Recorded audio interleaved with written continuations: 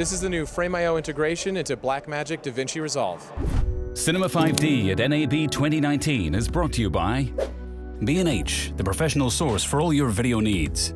CVP, the leading specialists in creative cine, video and photo solutions. Laowa, unique cinema and photography lenses.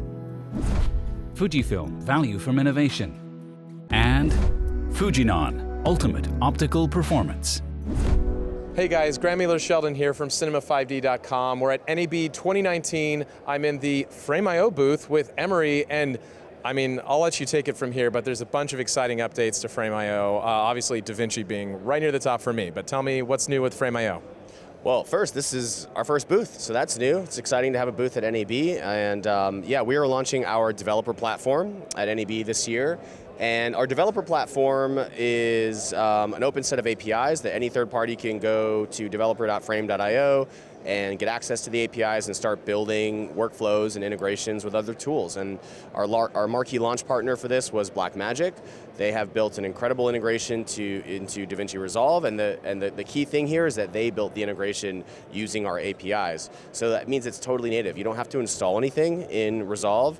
Frame.io shows up as a drive in the media browser. You just drag and drop into the media pool.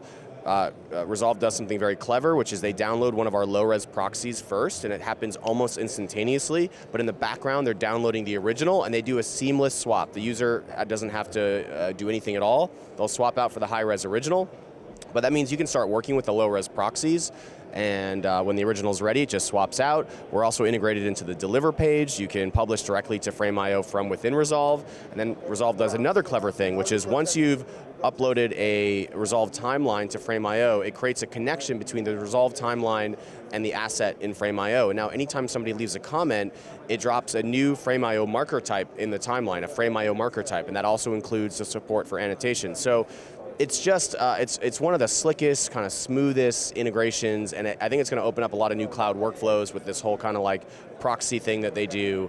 So are you hoping that this integration with DaVinci might be something that you can carry over in some of your other plugins with other NLEs?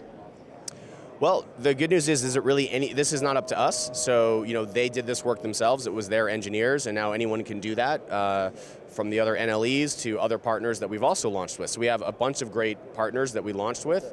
Just want to bring up the list so I don't forget anyone. We have Luma Touch, Kino, SilverStack, Imagine, which makes ShotPut Pro, Snapstream, Narbox, and Restream.io. They've all built integrations into their products using our APIs, so you get that same native experience. All right, Emery, can you walk us through a demo?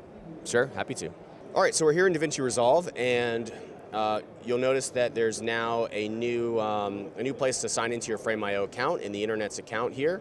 And once I sign into my Frame.io account, Frame.io shows up as a drive in the media browser, right? So I can go through all my projects, my assets. This is all cloud content. None of this is native, but I can still do things like hover scrub, and they did a really great job making it work, utilizing our proxies and things like that.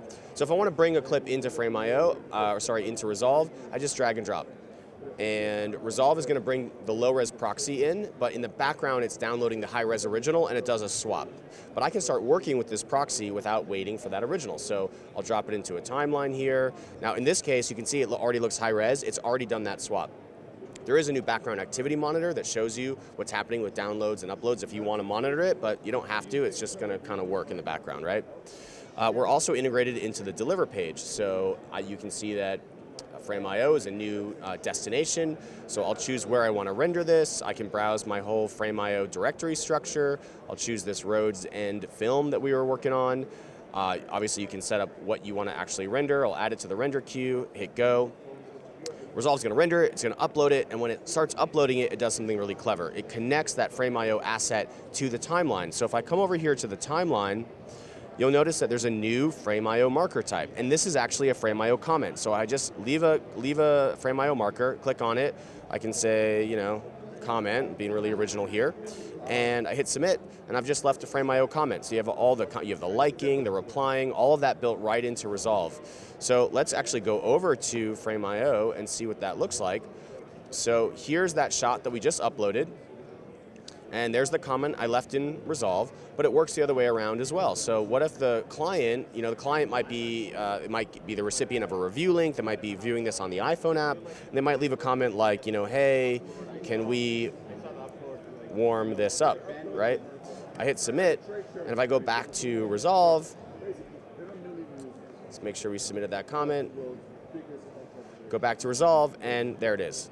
And I didn't have to import it, I didn't have to do anything, it just pops in. It also supports annotations. If an annotation was on that shot, it would come in with the Resolve annotation. So really, really seamless way to work, and we think it's going to really change the way people collaborate in Resolve. All right, thank you for walking us through that. Where can folks learn more? They can learn more at frame.io.